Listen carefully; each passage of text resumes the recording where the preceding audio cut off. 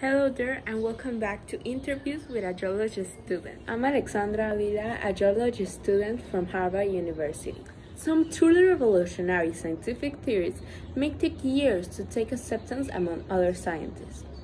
This is true about plate tectonics, one of the most important and far-ranging geological theories of all time.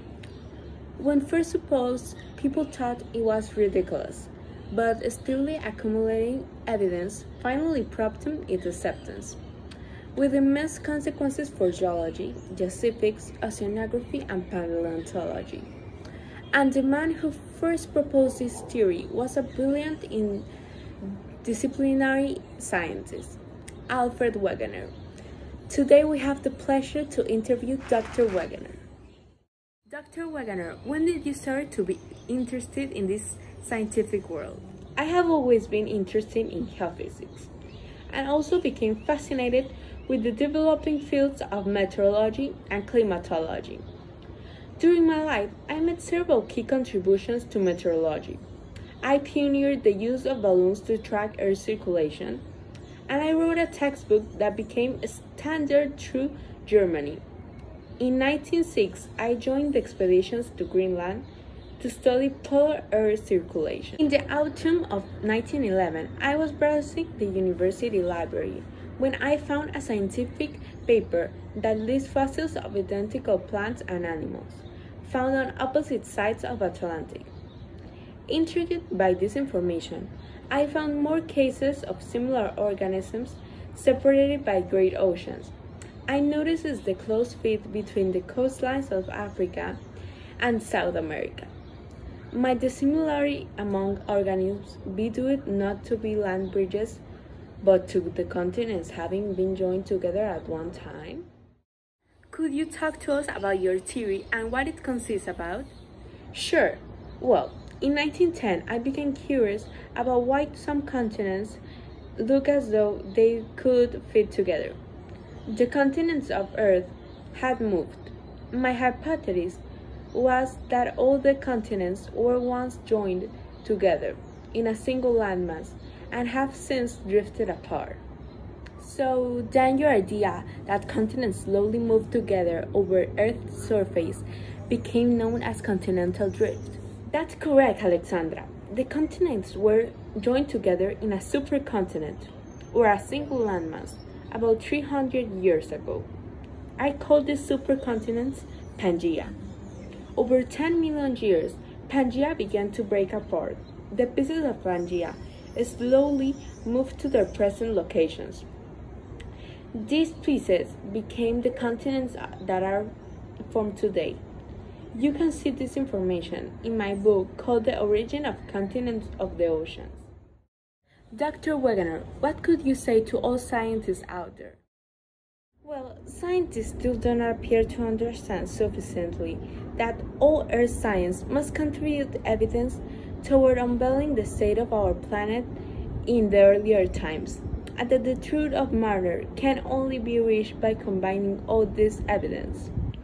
It is only by combining the information furnished by all Earth science that we can hope to determine truth.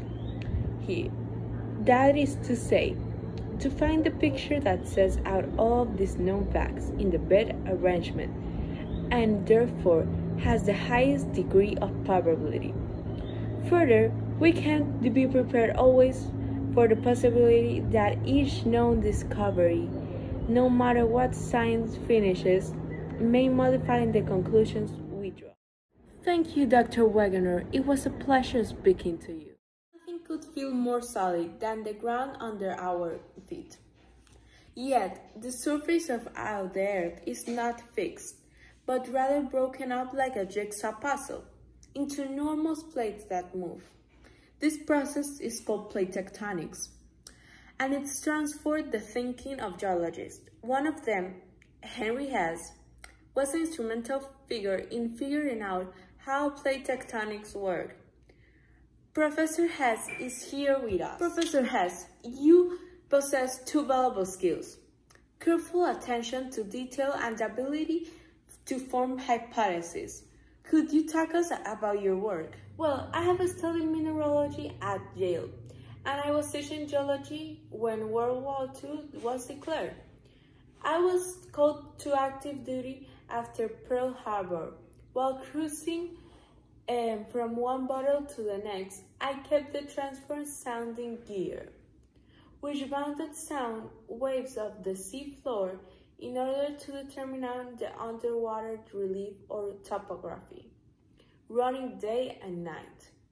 This led permit me to discovery of a flat-top mountains that I named Guayas, in honor of the Swiss founder of the Princeton Geology Department. It also produced thousands of miles of echo-sounding surveys of the ocean floor.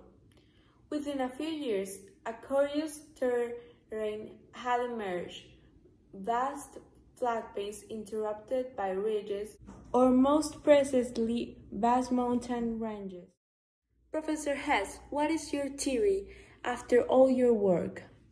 I propose a groundbreaking hypothesis that proved vitally important development of plate tectonics theory. It addressed several geologic puzzles. If the oceans have existed for at least 4 billion years, why has so little sediment accumulated on the ocean floor? Why are fossils found in sediments no more than 180 million years old? And how does the continents move? I theorize that the ocean floor is at mostly only a few 100 million years old, significantly younger than the continents. This is how long it takes for molten rock to use up from a volcanic active mid-ocean ridges, spread solid waves to create new seafloor, and disappear back into Earth's deep interior at the ocean trenches. How did your theory support Wegener's theory? The theory explains how the once joined continents had separated into the 7 that exist today. The continents don't change dramatically or move independently, but are transported by the shifting tectonic plates on which they rest. You can find all my work in the book called History of the Ocean's Basins, formally published in 1962, and for some time was the single most referenced work in solid air geophysics. Dr. Wegener and Professor Hess, your contributions to the scientific world have been very helpful. Very thankful for your time.